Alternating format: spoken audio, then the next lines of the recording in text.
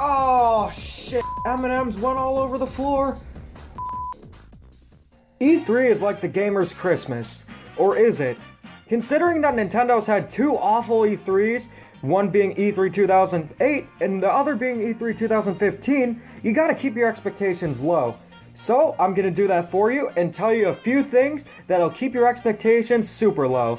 Just think you're gonna see only these and you'll be happy this E3. Super Smash Bros. For Nintendo Switch is none other than a port of the 3DS version. And that's it. No Wii U content, the only new thing is the Inkling Fighters, Zelda Breath of the Wild costume, and that's it. 60 bucks. You wanted Mario Odyssey DLC? Ha! You're gonna get a 3DS port instead that runs at 20 frames per second. $60 as well. Most expensive 3DS game. Speaking of Mario, we are not getting a sequel to Mario Maker or even a port. We are getting New Super Mario Bros. 3 with Yoshi being able to be brought into levels. And that's it.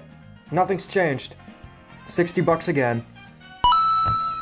Star Fox Grand Prix is a real thing. Yeah, I said it. Star Fox Grand Prix replaces F-Zero, and F-Zero turns into F-Zero Amiibo Party. You'll need all F-Zero Amiibos to play the game, and it's essentially a crappier version of Mario Party with F-Zero characters.